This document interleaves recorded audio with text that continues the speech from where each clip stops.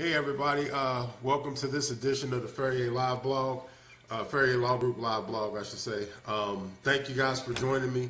I'm going to jump on real quick because I'm in between a couple of missions here. I really just wanted to jump on and really just talk about an article I read that prompted me to do some looking. But it looks like there's a lot of smoke and fire, I guess, out there around the McGregor Mayweather fight that might be coming up.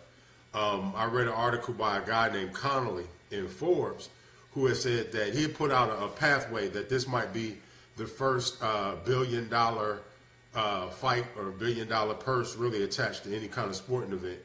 And it's kind of far-fetched. A lot of things will have to come into play. It might be a little slim in terms of how they can pull this off, but he laid out a pathway for it to work. One, the gate. Obviously, and Floyd would probably have to open himself up to have this fight not be in Vegas.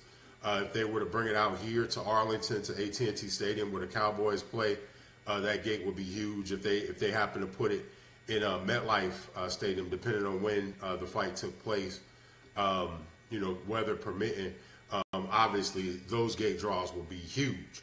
The ticket prices probably wouldn't be as high as you could get in Vegas. The Floyd Mayweather Manny Pacquiao fight, for example, I think tickets were up to around $5,000 a ticket. So you wouldn't be able to get tickets that high, but you'd obviously be able to get volume. So the gate numbers would have to be huge.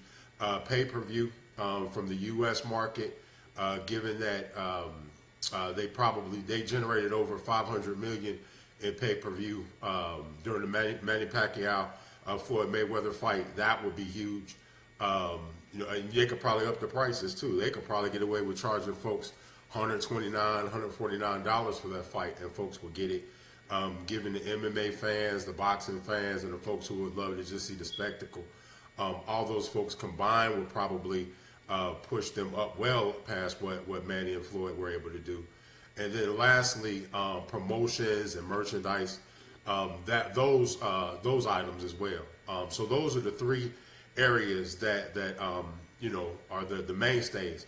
What really caught my attention, again, I'm a sports and entertainment attorney here in the Dallas-Fort Worth Metroplex. I'm also a business and corporate attorney, and what really caught my attention is that that number is so huge, regardless of where it ends up, whether it becomes $1 billion or not, with the global pay-per-views and again the gate and the merchandise. The other market that folks, tend not to pay attention to is what I would probably call the secondary market.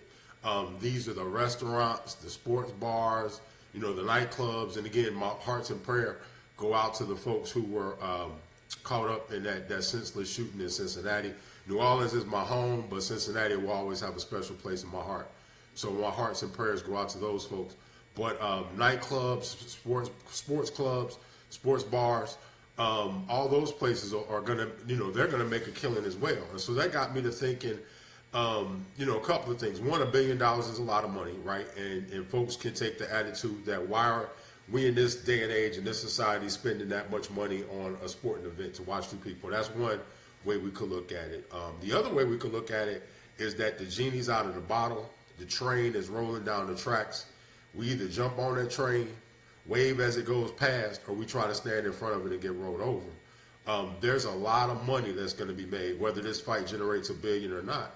And so why can't enterprising and entrepreneurial folks jump in on that? Again, restaurants, hotels, movie theaters. I think the last fight I saw for Floyd, well, one of the first fights I saw for Floyd in the movie theater was the Ortiz fight.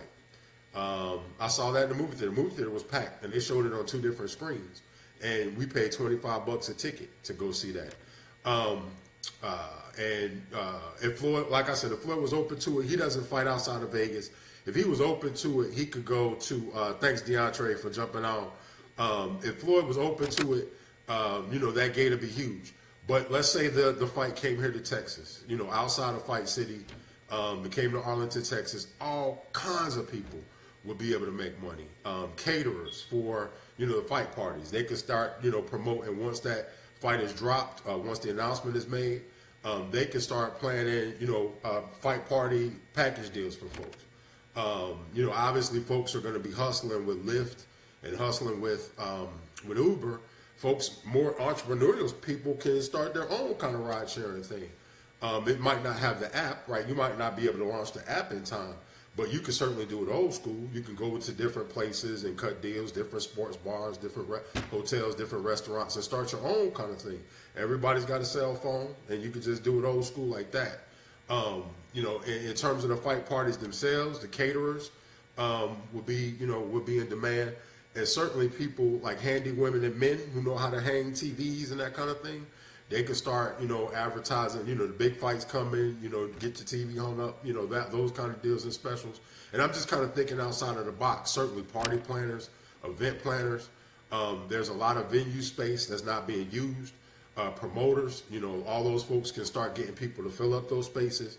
It doesn't always have to be the fighters themselves and the same folks who are, spreading that $1 billion around in their circles. Other entrepreneurial type people can jump in on this. This is going to be huge. But you just have to think of a way to let your brand connect to a service that you can see jumping in. But like I said, I can certainly see caterers, handymen, certainly the folks who would be driving, folks designated drivers, all those folks can get paid.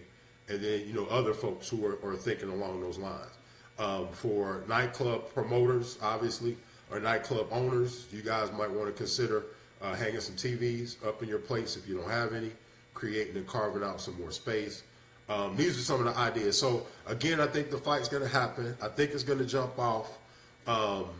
Absolutely. DeAndre said they can even bootleg like folks in Louisville during the Derby. Yeah.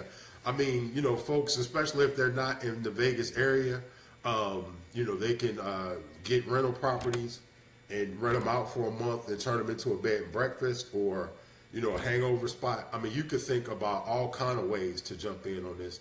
And yeah, $1 billion would do a lot of things, right? We could, as a society, we could better spend $1 billion on the Flint water crisis. Certainly, we could put up business incubators like all over the country. But if folks are going to make this money, somebody's going to make this money.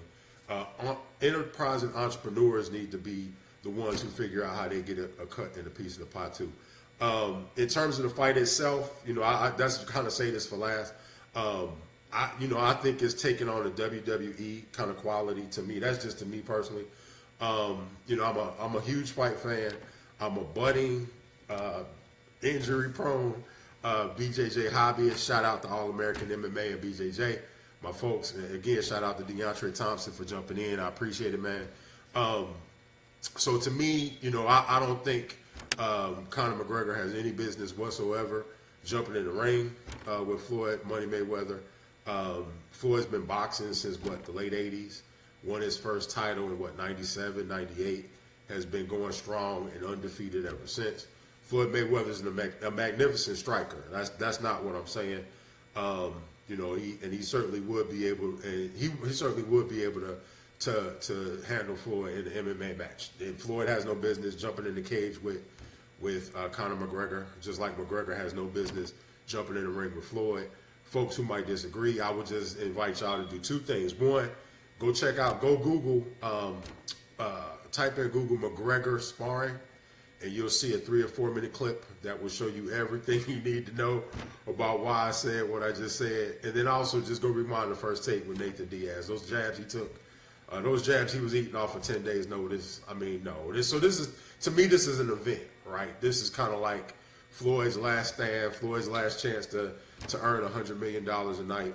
But if they're going to make $1 billion, we need to figure out ways to jump in on that. And so if you're thinking about, getting your business entity ready for that, getting informed right, obviously we can help you guys with that. But right now it's all about trying to figure out how to spread that pie. And my man DeAndre is breaking it down for me. General Hernandez in '88 was Floyd's first title fight, coming from DeAndre. That brother knows his sports business. So if anybody has any questions or any disagreements, by all means, let's keep this conversation going. But again, if this fight is jumping off, we need to figure out how to spread the love in terms of getting in on some of the action. I think that's about it. I don't see any other questions. I appreciate y'all jumping on with me. Yeah, let's keep this conversation going, y'all. Take it easy.